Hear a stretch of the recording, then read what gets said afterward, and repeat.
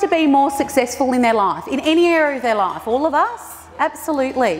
Now that exercise just there, some of you, it might have been easy, others might have been a stretch, and I know that. So for you guys that know me, know that I don't settle for let's just be comfortable, and you're still friggin' in the room. I want you guys to think of a dollar figure for 2017. Now some of you might go, I'm not about money. Yeah, I get that, but guess what? Money is something that you need in life, true? If you want to create a charity, you need money. It's an energy, guys. So if you're thinking that straight away, we can have a chat. If you were earning this amount of money in 2017 and you were excited about it, so write that down.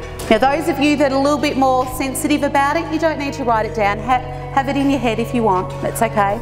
So you're looking at that figure. What do you think that figure gives you? So if you had that, because it's not the money itself, is it? It's like saying I want a BMW. It's not the BMW itself that you're excited about. It's what that BMW gives you. Does that make sense? It gives you a feeling of something. Now what I want you to do right now is I want you to get that figure and add a 0 to the end of it. We're hitting some boundaries here. This is called a boundary of thinking, because you put a 0 on, you think of a different figure, and it's like, oh, hold on a minute. Where does that, oh, hold on a minute, come from? Yeah. Fear, doubt, self-esteem? Do you think by having that boundary of thinking, and a lot of you did this, you went, oh, putting the 0 on. Do you think if you stay in that thought process that you can achieve that? You can't.